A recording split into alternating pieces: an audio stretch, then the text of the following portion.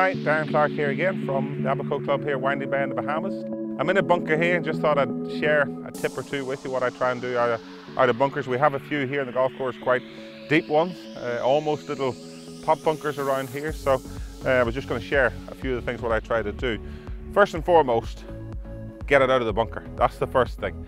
We practice these more than anything else to make sure that we're able to control the ball, but for everybody else, it's get it out of the bunker. That's rule number one.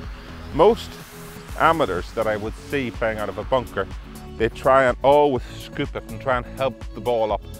We as pros never make contact with a golf ball. We're trying to hit maybe an inch behind the ball, hit down. Always, always, always in a bunker, you must hit down to make the ball go up. If you scoop, you're going to hit behind it, you're going to hit thin in here, you're going to have all sorts of problems. So I'll hit this one and you'll see that I'm going to try and go into the sand there, maybe an inch behind it, but you'll see that I'm always, always going down into the ball.